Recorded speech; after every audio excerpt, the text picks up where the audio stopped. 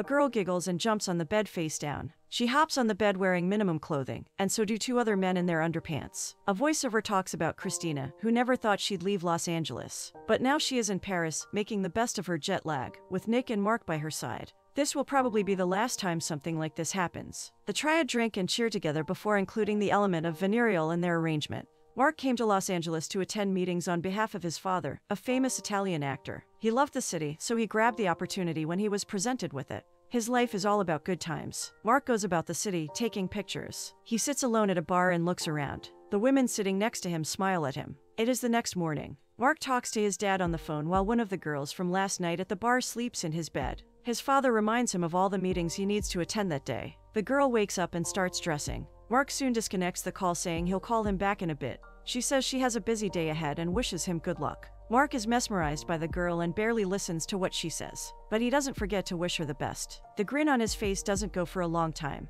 The voiceover tells us that even though he has a life of leisure, in reality, he is running from an ex-girlfriend who won't let go. He gets ready and meets with the people he is supposed to. They present their idea about a reality show which would showcase a family to aspire to, since his father is an international star. The voice says his father's shadow always looms over him. Mark's expressions change because he fears that everyone expects him to be like his father. The team tells him that Mark will be the star, and they will have a micro crew follow him and his family around. They ask if he will talk to his father about the show. A woman from the team is seen hugging Mark, indicating he's agreed to their idea. She tries to kiss him, but he pulls back a little while laughing it off. She casually makes a comment about his body and mentions working out. He drives to a harbor and gets a call from his dad asking him where he is because he's late for the next meeting. He argues with his dad, saying he's already been to 4 meetings since morning. He bursts as he starts describing how awful his experience has been since this morning, where he's been presented with really bad ideas and made castles in the air, promising he's going to be the next star. He's had enough of those ideas and enough of the free water bottles they've been handing out.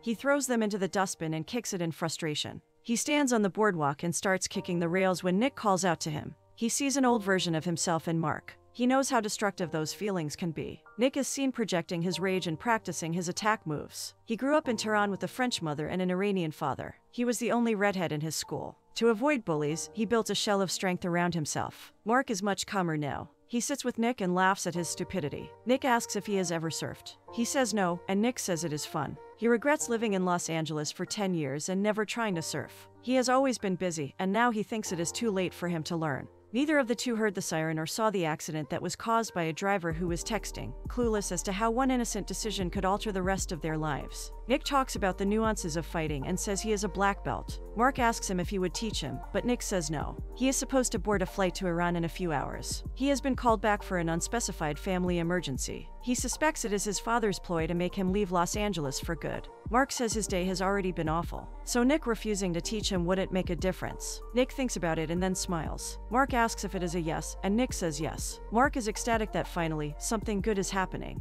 They decide to meet tomorrow morning at 7 a.m. at the same place. Nick was finding a reason to stay. He chose to miss his flight. He smiled at the thought of not leaving the place he called home. The next day, Nick starts training Mark. After the training, Mark pretends to tackle Nick but accidentally elbows him on the nose. They go to a nearby cafe and ask the waitress for some ice. Seeing Nick's bloody nose, she rushes to take out some ice. They whisper between themselves that she is cute. They ask for a napkin and Mark spills the ice cubes. The waitress helps them pick the cubes and smiles at the two handsome men. They smile at her. The owner intervenes and asks what is going on. Mark explains to him the situation. The owner asks the waitress, whose name is Christina, to attend her table. He then makes the two men leave to avoid getting his cafe any messier. They bid goodbye to Christina. She chuckles as they leave. Christina is a part of a protest against cruelty towards animals. She stands with a solemn expression with the message, having a wrong and trying to make it right. This message means the world to her. There have been many wrongs in her life. The recent one is her grandfather passing away. She was closest to him and still regrets leaving him at the nursing home to go to work that day. Christina finds the two of them sitting outside the cafe. She goes to them and says that it is common sense not to stick around the place one just trashed and asks for their story. She teases them by asking them if their heads bumped while kissing, and Mark says yes, he kissed Nick with his fist. She asks them where they've come from. She easily guesses Mark has come from Italy. Mark asks if they got her fired since she is out before her shift. She says that would have been good, but she has to be somewhere. Christina doesn't reveal where she's headed and plays around for a while. She is curious to know if they will follow her blindly. Nick is willing to stay out the whole night to avoid sleeping on his friend's floor again. And Mark just wants to have a fun life. She asks if either of them has a car. Mark has a car, and the three head out. They introduce themselves to each other. First, she takes them to a place, and they climb the wooden elevator. She jokes about being an organ dealer. Mark seems a bit scared, but Nick remains unfazed. Mark says he can do away with a kidney, and Nick adds he has a heart condition, so they are out of luck. The place turns out to be an art gallery. Mark is impressed, while Nick playfully says that he knows her game plan. The galleries hire pretty girls like her to lure in customers. He adds he doesn't have money to buy any of the artwork. They discuss art, and Mark and Christina take sides as admirers of art. Nick doesn't quite understand art. The gallery had a blank space, and Christina gave them a pen each to write their greatest fear in the empty space. The writing doesn't show on the wall as they write. She usually gives her audience two experiences, one when they write their deepest fear. Once they're done, she asks them if they feel any better. Mark says a solid yes, while Nick says no. Then she reveals that everyone has fears. This is the second experience. She turns off the light, and all the writings, not just theirs but of many other people, appear on the wall in pink and blue neon colors. The men guess that she is the artist of that piece. She then takes them to the terrace. They look around, and Mark approaches Christina asking her why she chose fears as the topic of her art. She replies that everybody wants to get away from theirs, so she invented a way to do so. He says he loves the concept. Christina asks Nick about his fears, and he equates it to a boxing match between dreams and Los Angeles. Christina guesses he is an aspiring actor. He realizes how much he is going to miss Los Angeles once he is gone, but doubts the city wouldn't notice he was gone. The trio then goes to a bar. Mark boasts about Italians being the best lovers. Nick counters it by saying the French are more sensual. The debate leads to harmless bickering between the two men. Christina, however, gets to test them both by sharing a kiss with each of them. In the end, all three agree to call it even. Both Italians and French are equal. They run towards the beach, like a free bird soaring in the sky. Even though it is cold, Christina challenges them to a skinny dip in the ocean. Mark and Nick accept the challenge and jump into the cold water after removing their clothes. They return to their car to warm up, and Christina takes out her camera to capture the moment. The camera was her grandfather's. She tells them that anytime she wants to share something with him, she'll just take a picture. She tells them he passed away a week ago. Nick apologizes, and Mark says he is glad that this is a moment she wants to share with him. She says she wants him to know she's doing fine. She also discloses he was Italian and taught her how to speak Italian, bringing a broad smile to Mark's face. She says they're having a reception for him the next day. Mark changes the topic to lighten the mood and asks her to take the picture. He then shows his biceps, saying she should show her grandpa how safe she is with two warriors protecting her. She laughs and clicks many photographs. Christina and Mark have dozed off in the car. Nick stays awake. He has gotten dozens of calls and texts from his father because his flight landed in Iran without him. He walks on the beach, thinking what reason he would give his father. The next morning, they drop Christina at the cafe. They bid her goodbye. Mark is back at his apartment. He smiles, thinking about all the fun he had yesterday and the people he has met. His phone rings, and his smile disappears. It is his dad again. He sounds angry because Mark is not at the lunch meeting he was supposed to be. Mark now remembers and quickly makes his way to the location of the meeting. He parks his car and is about to get down when he finds a tag. Christina must have left it there. He smiles and starts the engine. He makes his way to the location Christina mentioned a day before and arrives at Christina's grandfather's memorial service. Christina is alone with the pianist in a room full of empty chairs. She is really happy to see Mark and hugs him tightly upon seeing him. He shows her the tag and says she left it in his car. Behind him stands Nick. She is beyond ecstatic. She asks them if they plan this. They laugh and say no. Slowly, many people come to attend the memorial. Christina is overjoyed and meets everybody. Nick and Mark place their arms around her to let her know she is not alone. But they had no idea Christina lived in her grandfather's nursing home. Every night she sneaked in and slept under his bed. The nurses there thought it was sweet but also sad. Now that her grandfather was gone, she was handed her belongings. She admitted that she has been sleeping at an all-night Korean spa. They charged her $35 from midnight to 5 a.m. She's riding with the guys. Nick would like to know about the place because he can no longer stay with his friend. So, Mark took them in, using his dad's credit card to pay for them. He takes them to his apartment.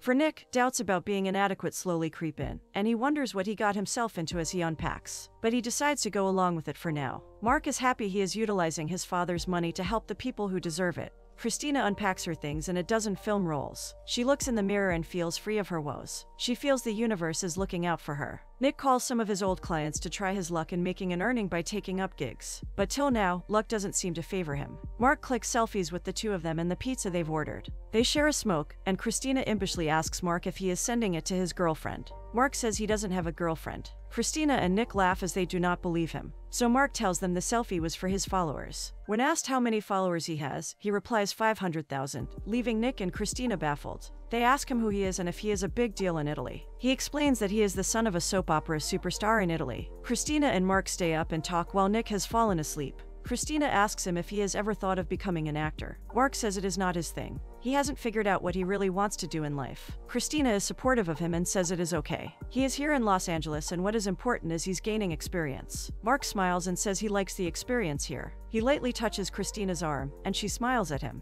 They soon start necking, but before things could escalate, Christina stops and says not yet. She wishes him goodnight and goes to her room. Nick wakes up for a second and asks what he missed. Mark says not much and hands Nick his shirt. He then lays back on the couch. Nick takes Mark's shirt and wraps it around himself, while murmuring he's lucky to have a soap opera superstar shirt. Once Mark is in deep slumber, Nick calls his dad and apologizes for missing the plane. He says he was busy, so he couldn't call before. He says he would have come, but he met some friends. His father pushes him to come back, but Nick asks him to enjoy every moment. After the call, for a very long time, Nick stays awake and thinks about his conversation with his dad. The next day, Christina takes the guys to experience Joshua Tree with her. At this place, Christina's grandfather helped his friend Alessandro build a campground among art installations. As they walk to a structure, they meet Alessandro, who greets Christina with an embrace. They walk to a boat on the barren land. The guys are impressed. Christina explains the place as a different plane of consciousness. They sit on the edge of the boat, looking around. Each one of them empathizes with the boat differently. Mark relates to it as adrift but adventurous. Nick sees it as out of place and lost on its journey. Christina believes the boat could be Noah's Ark, where all the people she's truly loved, living or dead, could be together forever. Christina clicks a few pictures from up there. The three then rest on a big barrel-shaped bed with cushions and only the outer rings attached. They laugh at some saying Nick's dad told him about the sun in the sky, but he can't recall it.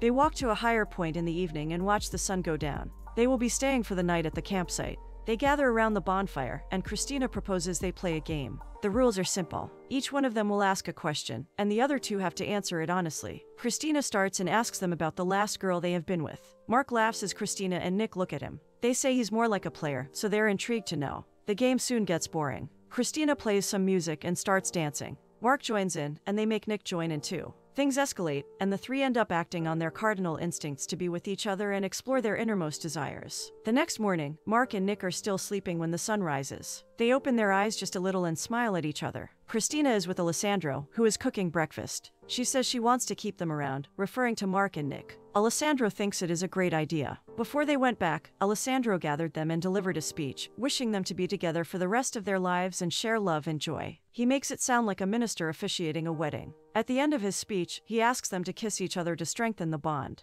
They all cheer and then kiss each other. The newfound love among these lovers marks a new journey for them, filled with support and no judgment. Mark gets a call from his mother, who tells him about a girl who keeps approaching them as she is pregnant with Mark's child. Mark entrusts his mother to take care of the girl and pay her to send her away. The trio reaches Mark's place and jumps on the bed. They consummate their eternal bond with each other. Together they explore the streets of Los Angeles, visiting the club and then trying to find their Uber. The driver ultimately cancels on them. The next morning, Nick makes breakfast, and Christina joins him in the kitchen. Mark is awake too, and the three prepare breakfast together. They talk over breakfast about their dreams. Nick says he wants to be wilder and be like, as one can describe, a primitive man. Christina clicks another picture to add to her memories. The political climate in Los Angeles was getting tense. The protests were going on for the rights of the immigrants, and Christina was surprised to see so many women out on the road protesting against the regime. Nick and Mark tagged along with Christina, but soon they got engulfed by the energy of the protesters, and they began to cheer too. They then go to the dog adoption center and meet Luna and Daisy, two rescued dogs. Every Sunday, Christina volunteered at the adoption center to walk dogs. Nick invites Seema to meet Christina and Mark. Nick tells them that Seema is like his mother because she took care of him. She asks if Christina is his girlfriend. He says no, which makes Christina's smile fade away a little. She brings him snacks and tells him his father misses him a lot. After Seema is gone, he sits alone in a daze. Christina is in the art gallery lying on the floor. Mark comes there and asks her what she is doing. She replies she is brainstorming. Mark walks in the opposite direction and lies on the floor so that his face faces hers. With a smile, she asks him what he is doing. He says he is supporting her storm. She feels at ease now and holds his hand as she closes her eyes again. Mark is happily riding a bicycle around his neighborhood. This time when his phone rings, he doesn't pick it up and continues riding. Christina brings home some plants she found abandoned near a nursery. She decorates the place with those plants. Nick is training with Mark. Mark asks if he ever competes. Nick says he had to choose between competing and acting, and he chose acting. Mark's mother stopped texting him, and he wondered if they had paid off the pregnant girl and sent her away. Nick started working as a ticket checker at a theater. Once home, he stares at nothing in particular and thinks. He then reads lines from a book and narrates them as if for an audience. He speaks to himself, looking in the mirror, and even cries, thinking about his dream for which he left everything. He makes a video call to his mother. He tells her dad had sent Seema to check on him. His mother says she heard something else, and Nick confesses he is in love with two people, and they all love each other and are staying in a flat together. His mother laughs and calls it a French cliché. He asks her if she has a problem with that. She says absolutely not. She just wants to see her baby happy and free. After disconnecting the call, Nick holds an expression of satisfaction on his face. Mark paces to and fro in panic. His father has cut his allowance and blocked his credit cards. Mark talks to him over the phone and says he can't do this. His father is upset with him because first, he created a mess back home, and now he doesn't want to go to the meetings either. So to teach him a lesson, his father uses this strategy. So Mark takes it upon himself to find a job. He goes to a cafe where Christina has made a recommendation for him. Everything seemed alright till he had to submit some documents that he did not possess, so the manager refuses to hire him. He had not anticipated this, but probably his father had. So Mark takes his revenge by going to the first client he attended and rejects their proposal of a reality show, saying his father didn't like the idea. With this lie, he breaks away from his father, ending all obligations his family put on him while he is in Los Angeles. Meanwhile, Christina is looking for inspiration for her next art installation, but has had no luck yet. Frustrated, she goes to Nick and shares an intimate moment. Afterward, they go to walk the dogs at the adoption center. Nick thought he'd feel good about being chosen by Christina without Mark in the picture, but he didn't feel that good about it. They are lazing around at the apartment when Mark gets a call from his mother, who tells her to come home. The girl he got pregnant refused to take the money and is demanding a paternity test. He will have to go home and prove the child is not his before it is born. He is frustrated and tells Christina and Nick what has happened. Turns out the girl in question is Mark's ex-girlfriend. He will have to leave soon. Hearing this brings a thought to Christina. She sits in the tub and gets an image of her running in front of a car to stop it. She wraps her hands around her stomach. Nick is upset too, at the uncertainty of what is going to happen. The three confine themselves into their own space to think about their past, present, and future. Mark cries as Nick holds him. He assures him everything will be all right. Christina lies in her bed, lost in thought. Faint sunlight comes in from the window, and there it is, a sign from the universe, the shadow of the love symbols on the wall. It stays there just for a few seconds before it disappears. But it was enough to ignite the fire in her to see the relationship through, to fight for it. Christina shares her plan with them. They will all go to Italy and help Mark get through the trouble. Mark kisses Christina, showing his gratitude to these wonderful two people he has found. He calls his mom and asks her to book 3 tickets to Italy. Together, they travel to Mark's home. People recognize Mark and the two get to know how big of a deal he is. Mark takes them to Puglia, the eastern coast of Italy, to his summer house. His parents are waiting for him. After introducing Christina and Nick, Ricardo holds Mark back to talk to his son privately while Claudia, Mark's mom, takes Christina and Nick inside. Mark had ruined everything he touched. Luckily, the mission was not important for Ricardo. He prioritized keeping the girl away from his son to save his future plans. Claudia shows Christina Mark's room and says she can stay there, while showing a door across the hall to Nick as his room. But to her shock, Nick says he'll be staying in the bedroom with the two. Claudia confronts Mark and asks him how he can be with someone who is with somebody else. Mark doesn't give an explanation. Together they all go to explore the town on their bicycles. Mark's ex-girlfriend lets him know when he has to be there for the test. Mark takes the two out to meet his friends. While Mark is busy meeting them and introducing Christina to them, Nick sits at a distance. He soon meets Naya, and they soon strike up a conversation. Naya works at a refugee welcome center. She enjoys helping people. She notices as Nick talks about himself and acting. She asks him if he can teach drama at the welcome center. He takes the opportunity and says yes. That night they are partying to forget all their obligations, even if it is just for one night. We are taken back to the first scene where they are jumping on the bed and partying. It is the next morning. Christina wakes up early and goes out in the streets after freshening up. She is happy to be in the land where her grandfather was born. She comes across an edicola, a religious display, and sees a picture of a deceased person. It hits her that her grandfather is never going to come back. No matter how many pictures she takes, thinking she is communicating with him, he is never coming back. While going for the paternity test, Mark is accompanied by his father. Mark says if the child is his, he is ready to take responsibility. But his father doesn't think so. He says he's not buying the girl's silence but Mark's freedom. Naya wishes everybody a good morning at the welcome center. She introduces Nick as an actor from Los Angeles and says that he is going to take their acting class. Nick begins with his favorite basic exercises. They may seem silly at first, but they really open them up and free their mind from everyday clutter. Naya seems impressed, but above all, the refugees will always remember Nick because he enabled them to pass their energy to others. At the end of the class, everyone seems to have enjoyed it.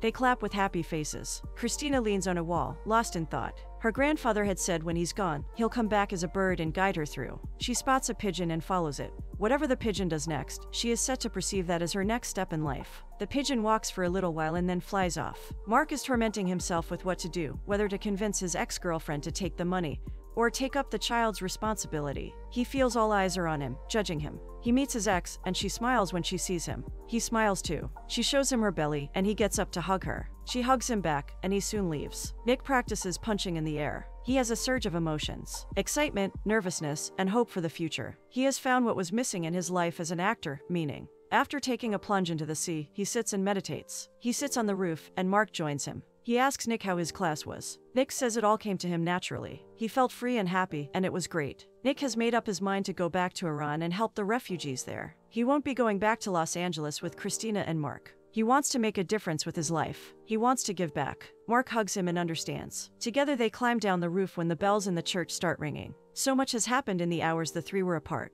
Mark's paternity results came back. He is the father. Ricardo asks him what he has decided for himself: fatherhood or freedom. Mark chose freedom. His father holds him and says he has great hopes for him. Christina asks Nick if he really has to go. He says he has to leave. Christina wants him to stay. Claudia is entertaining Christina and Nick with tarot cards. Mark gets a call, and he acts as if he got the call and the paternity results came out to be negative. Ironically, the card he got that Claudia pulled out from the deck indicated lies. The band played as they led the procession forward. That night was a procession of the Lady of Sorrows. Mary's statue toured the entire town until it was brought back to the church, her final resting place. Nick studied the statue and asked why Mary's mouth was made open by the artist. Christina didn't know the answer. Mark knew it represented the sorrow she felt at the loss of her son, but he chose not to answer. The next morning, Nick left for France to meet his mom before going back to Iran. It is said that the best aspect of a love between three is that if one leaves, the other two will have each other. But Mark doesn't know if Christina will stay with him in Italy. Once in France, Nick shares his plans with his mother. That night, while having dinner in a crowded cafe, a car pulled up, and the cafe was under a shootout attack. The piercing screams of the people engulfed the rhythmic murmur of the evening.